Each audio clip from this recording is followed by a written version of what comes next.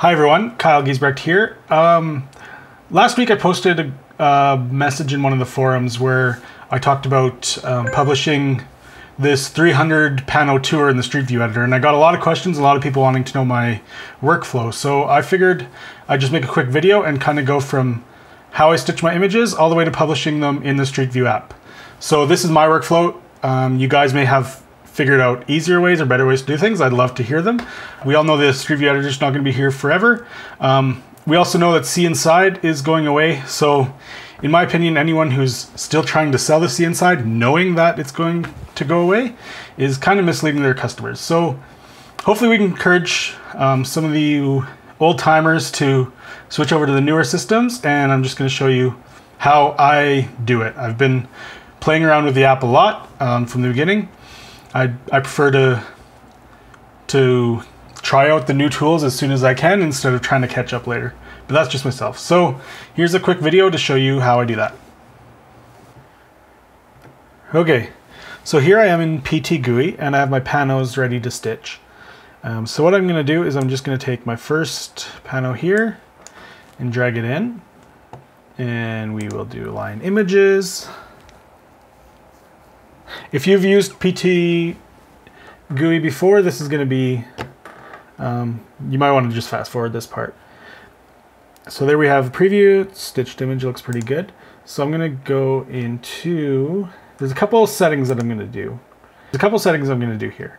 The first is the yaw. And I know my first pano is facing north, so I'm going to set that at 0. And then in the project assistant, I'm going to go align images again. And now we have the center of the panorama facing north. So we have that good. Then I'm going to go into Optimizer and just run the Optimizer. Tells me it's very good. Okay. Next, I'm going to go into the, I have the exposure and everything the way I wanted it. I did my editing before, so I'm not going to worry about that. I'm going to go into Project Settings, and I usually turn that off and that off. And then I click on Do Align Images and save the modified project because I'm about to do a batch stitch and I want to make sure that it runs the alignment on everyone. So from there, I think it's all pretty good. I got the preview. One thing I'm going to do is I usually set mine at 11,000 by 5,500. In the metadata, I'm actually going to so because I only have 7 images, I'm not too worried about geotagging them properly, but I do want geo information on all of my panos. So here's the location of the business, and I'm just going to grab the geo parameters there, and I'm going to put them in here and hit OK. And everything there is pretty much ready to go. So I'm going to go now into my tools and batch builder. So from instead of new empty project here, I'm going to choose use current project as template, and I'm going to go generate new projects, and I'm going to find my file. So I know all my panoramas are in this folder. I'm going to select this folder, 4 images per panorama, hit OK. It's going to load in all my panos here into the batch builder using this project that I just set up as the template, and I hit generate projects. And yes, so now my computer is going to do the stitching. All right, so now all my images are stitched. So I'm going to go into the folder here, and I'm just going to check that they're all stitched. So normally I'll make a new folder, call it stitched, and I'm gonna select all of the stitched, and I'm gonna select all of the stitched panos and just move them into that folder, just so I can get a quick look at how everything turned out.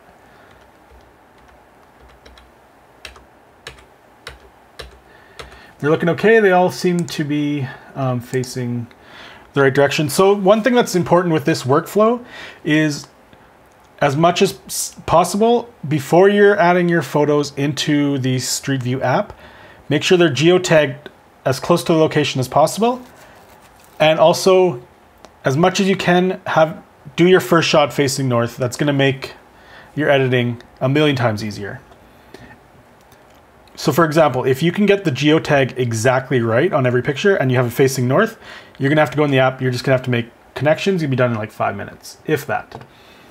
So that's why I'm really focusing on starting north and geotagging. So yeah, so now I have my pictures here, and I'm going to go into my Google Drive and upload them from there. And then I'm going to upload these pictures into there.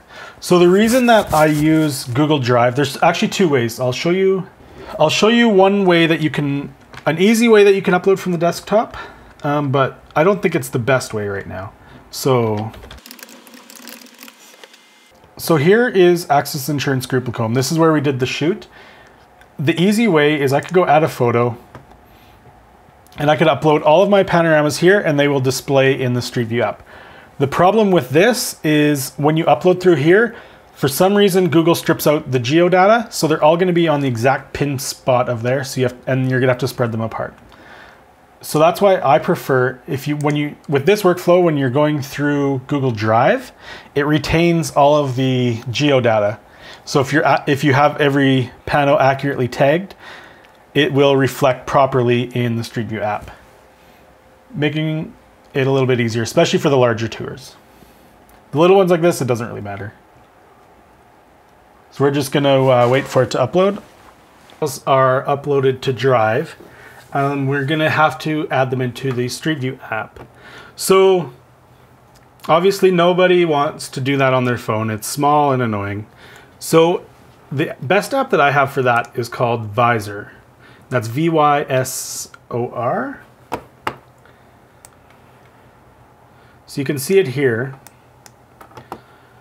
And I'm using the Pro account. And what it does is you plug your phone into your computer, and it just clones your screen, and you can control your phone from the app. So I actually have a separate monitor where I have it set on its side. So it's like just a big giant phone.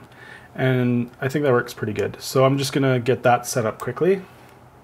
Okay, so now I have this on my desktop, it's like on a giant 21-inch monitor on its side. So it's a giant phone. So what I'm gonna do is I'm gonna go into my Google Drive and open the folder that we just created. Okay, so now I have this folder open in the Google Drive app. So what I do is I hit select all, and then I go down here to share, and I share to Street View.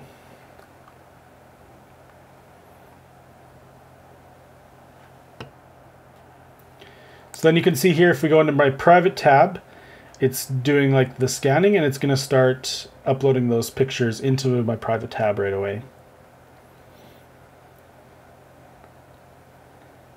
And while it's doing that, I'm just going to I'm just going to show you the settings that I'm using in the app, just so you have an idea. So obviously we got available for hire, notify. So one thing I've turned off is auto connect 360 photos. I've found, unless you're doing really close, the when you have auto connect on, I can have like a tour, it's looking perfect, and a few days later I go back and it's done its auto connect magic, and it's actually moved panos kind of in the wrong space. So I find if I leave auto connect off and just do it manually, it doesn't get messed with, and once it's published, it's published.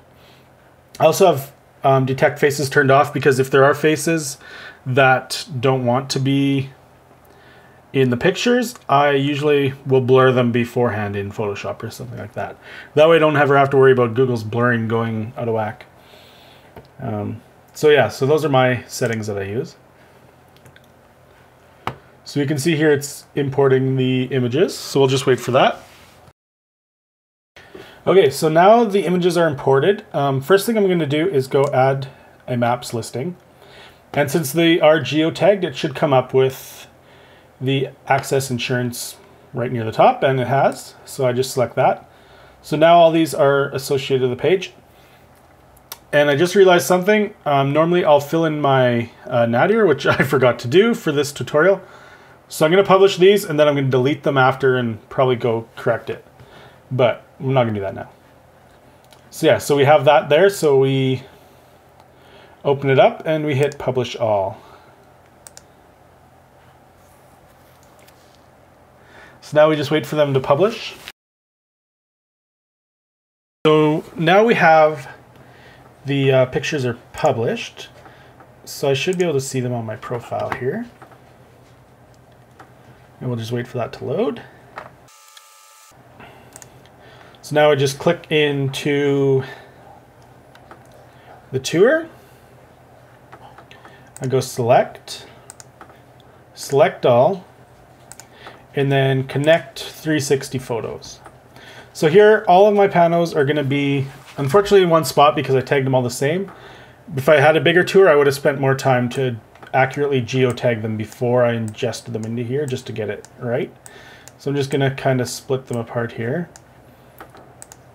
And then we're going to connect them.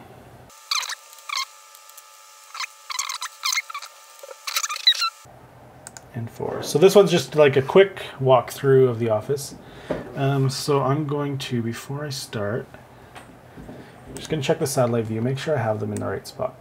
And I don't, because the road is on this side. So we're going to reverse it. That one was about there.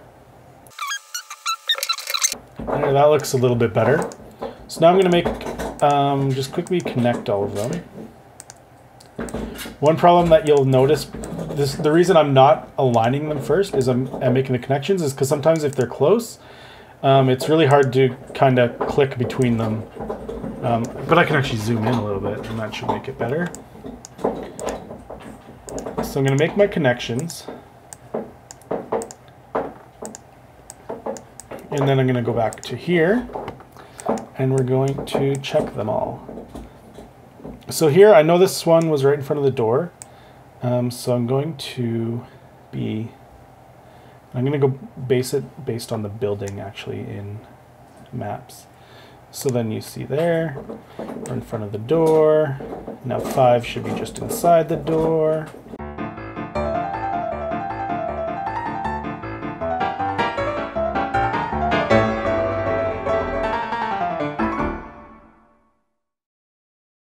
Okay, so yeah, we got everything connected nice, and I just hit this check mark, and I get the nice sign here, connection saved, and that is that. So now when I go back and check the tour, let's see if the connections are there. I know there's still, oftentimes it's taking a long time.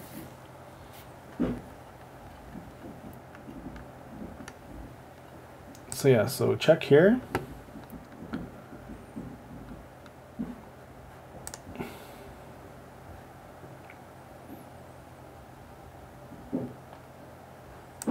So here you can see the arrows that I did are all showing up. And yeah, having a super slow internet connection now. So I'm just gonna end this video here, and that is, that's how I do my tours.